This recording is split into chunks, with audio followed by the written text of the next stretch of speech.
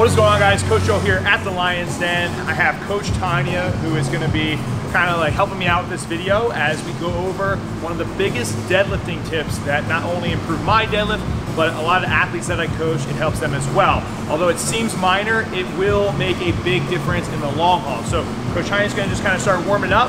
I'm going to talk about some things, and then we're going to get right to this tip.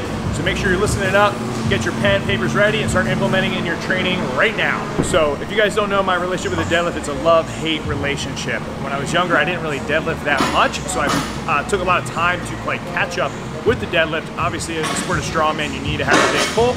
So I kind of went from like a 500-pound pull all the way up to a 750-pound deadlift, and I just really try to break down the movement, study it as best as possible. So there is a whole deadlifting playlist that you can also watch on my channel to catch up with all the videos I've put out with tons of tips. Now, this is a tip I have talked about before that we're going to get into with Coach Tanya, but it's very important and something you guys really need to utilize in your training if you want to have a big, strong deadlift that's technically proficient as well. All right, so what is this tip that I keep talking about? And the big tip, guys, when it comes to the deadlift in your training is resetting before every rep, okay? A ton of people are wasting a lot of energy and they're losing their technique when they're doing touch and go deadlifts in the gym. Okay, now there is a time and place for touch and go when it comes to specificity, and that is in competition. So obviously you do need to have that as a skill if it is involved with your practice of competition. However, if you're just training in the gym and you're trying to get your deadlift stronger, there really isn't much of a reason to do touch and go deadlifts. I'm not going to explain why, but basically you're going to watch Coach Tanya do a couple deadlifts, maybe a set of 5, where she is resetting between each rep, and I'm going to talk you through on why this is important. So, guys, when she's getting set up, okay, we want to make sure that obviously her body is going to be as close to the bar as possible. Typically, we will feel the bar travel up our shins when we're pulling. So that's just a good setup. Now, if she goes to pull, so you're going to hold the bar. Okay, it's in a perfect setup here, right? It usually happens in the first rep, so pull all the way up. Good, down. Nice. So after that first rep, what can typically happen is the bar may move a little bit, okay? So when that happens, we need to be able to adjust our body to get back into the proper position. Now when we're doing touch and go deadlifts, okay, and we're not resetting, the bar can keep traveling out more and more off our body, which is gonna cause the shoulders to round forward.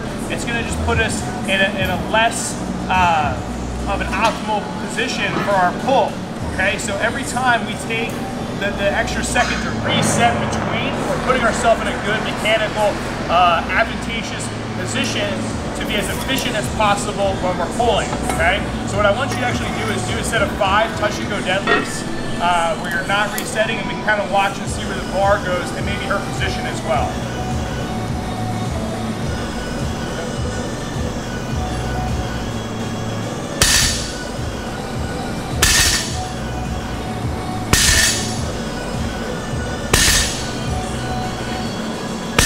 Stop. So if she were to stop right where she was, you can see how far the bar is off of her shins, okay? This is obviously a light load, so the heavier that she's getting, the more this can become problematic. So on lighter weights, right, people get away with it because it's light, obviously, and they can move the weight and it's fine. But if you're someone who's going heavier and you're noticing that you're having a problem with your technique, right, focus on what you're doing with your setup, and if you are resetting between your lifts or if you are doing touch and go deadlifts. So this becomes a problem for people who are really trying to become experts or just really become better in the deadlift. These are like the little things that you need to pay attention to, okay? So making sure that you reset between your reps, keep the bar as tight to your body as possible, taking that slack out, creating tension. It's just a very valuable tip, and I see it all the time. Even people in the gym here sometimes do it. So if you guys are in the gym and you're watching this, reset, take that extra second. That's going to help build your technical ability in the deadlift over time. It's also going to help you just be good off the floor, okay, because you're resetting. And when you are, say, in a powerlifting meet, okay, you only have a single rep that you get to do, so you need to practice executing that single rep to the best of your ability. I think the thing with this is it sounds like super simple, right? Like, is it really that important? But it's little things like this that I know, like even from being under Joey's coaching, has made a huge difference with me being able to pull heavy sets and just making sure I'm not doing that touch and go, getting sloppy with my reps, and really dialing in my technique each and every time. Yeah, guys, so kind of like we had said, right, with all lifts, anytime it comes to basically a compound lift, the more we get off bar path, the heavier and harder that lift becomes. So with the deadlift, right, the more the bar is out in front of us, you know, 225 is going to feel like 315. Even though it's the same weight, okay, we're at a mechanical disadvantage, right, when we take that bar off of center mass. You know, we see this often. It's something that I had to work on. You know, when I was getting into deadlifting, we always are trying to help people as best we can. Like I said, the one caveat with this is going to be specificity. Obviously, if you're in a strongman competition and you're doing an AMRAP set, okay, you're gonna have to do what you gotta do, and hopefully you've practiced enough to keep that bar as tight as possible. But that's an extreme case, okay? We're talking about for people who are in the gym, just trying to increase their lifts, or maybe getting in powerlifting. We find it's very advantageous for you guys to be resetting each time to build that technical proficiency with the lift. So hopefully you guys enjoyed this video and you like this tip.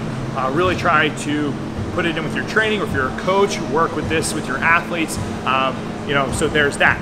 We have a ton of programs, Szatstrength.net. Okay, we have a deadlift specific program that is awesome. So if you guys are looking to increase your deadlift, head over to Szatstrength.net, get the deadlift specific program, do the reset with your deadlift between reps when you're doing that program. And then also head over to the Facebook group, The Iron Lions. Just type it in the Facebook search bar. It is a great community, like-minded individuals who are involved with strength training. We do forum checks, Q&As, articles, all sorts of good stuff, completely free, just a way for us to give back to you guys. So head over there, join the group. That's all I have for today, guys. So stay a lean, mean, strength machine. I'll catch you guys next time. Peace.